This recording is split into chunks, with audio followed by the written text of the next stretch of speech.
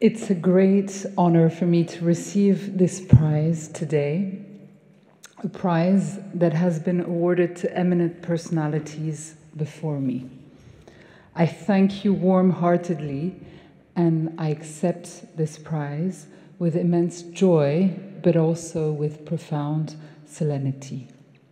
With this choice, you are rewarding my long-standing commitment to the activities of transmitting and sharing philosophy and literature as vectors of emancipation.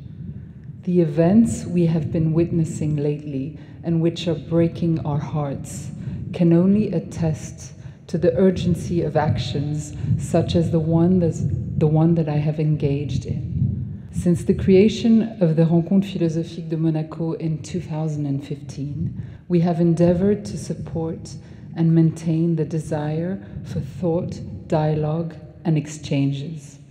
The Rendezvous littéraire Rue Cambon, initiated with Chanel, were born of a sincere and profound desire to share my passion for literature, as well as to shine a light on its role in the emancipation of women. An everyday combat that to this day is still necessary and vital. The flame of hope, as far away and as fragile as it may seem today, is kept alive by supporting dialogue and nurturing exchanges.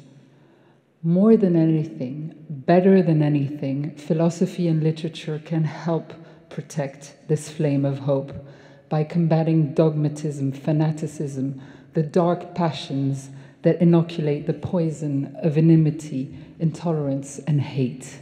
Philosophy is not only wisdom, but also, and moreover, the movement of love that tends towards wisdom. It is not an attempt to grasp a definitive truth, but rather an encounter with the other, where one steps outside of oneself.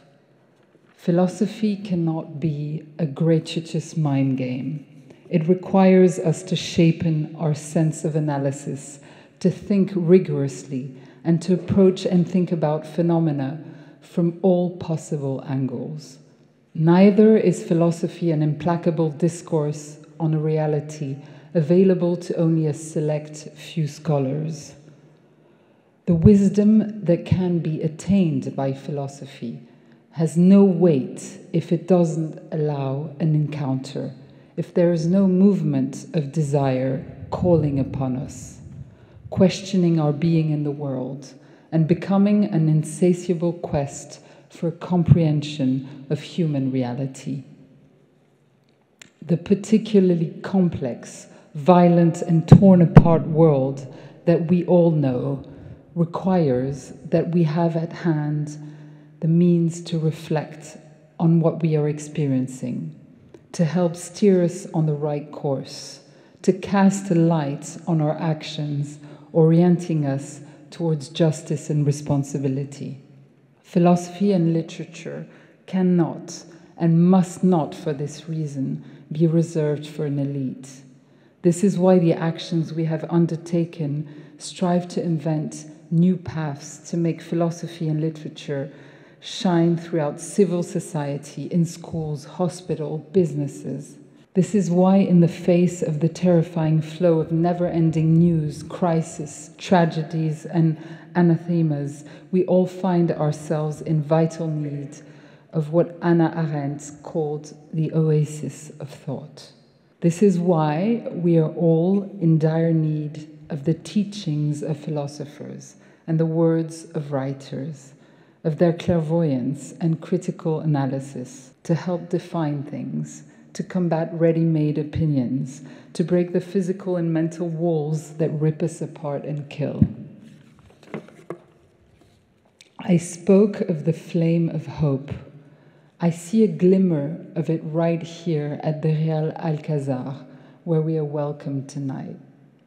The palace, built for the Emir Abdallah al-Rahman and completed by Charlotte Casiraghi, is a magnificent example of the possibility of civilization fostering dialogue, and is proof, through the power of what Victor Hugo named a book of stones, of how civilizations can enrich instead of destroy each other. In my final words tonight, I would like to evoke the unalienable hope of the philosopher Maria Zambrano, also considered as one of Spain's most important thinkers of the 20th century. For her, exile and war were experienced with every fiber of her being and deeply marked her thinking.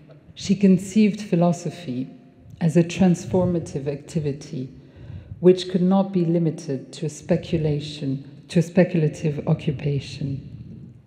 From her standpoint, it is necessary to make room for other modalities of reason, for what she named the poetic reason.